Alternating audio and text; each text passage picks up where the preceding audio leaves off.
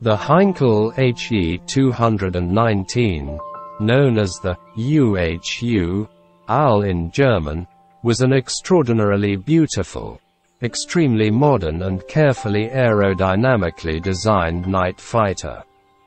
Specially developed to shoot down Allied bombers during night operations, it demonstrated remarkable effectiveness during its short and ill-fated career. It is considered one of the most advanced fighters of the conflict.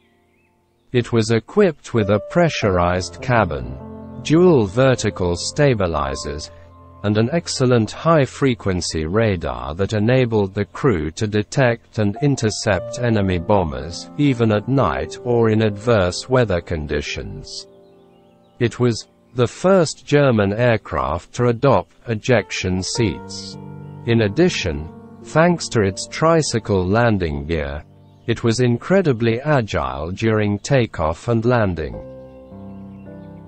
The He 219 was equipped with two Daimler-Benz DB603 engines, which engines delivered about 1,800 horsepower each, with a maximum speed of 616 and a flight range of about 1,500 kilometers. It was heavily armed with cannons and machine guns. It usually had a combination of 30 mm cannons and 20 mm cannons, as well as 13 mm machine guns. The He 219 was introduced into service in 1943 and immediately proved its effectiveness by shooting down 5 Allied bombers in less than half an hour during the night of June 11 to 12, 1943.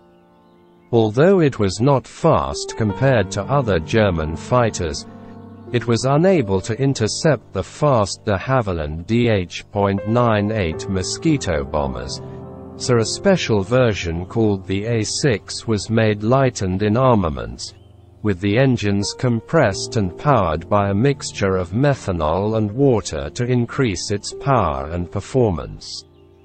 During night operations, the He 219 achieved considerable success in countering Allied bombing raids. However, production was limited due to supply problems and the war effort in general, to only 294 examples and discontinued in 1944. The Heinkel He 219 was an outstanding night fighter, highly regarded by pilots, with its advanced aerodynamic design, innovative airborne radar, forward tricycle, undercarriage and ejection seats. It remains an example of advanced technology for its time, is one of the most effective night fighters of the conflict.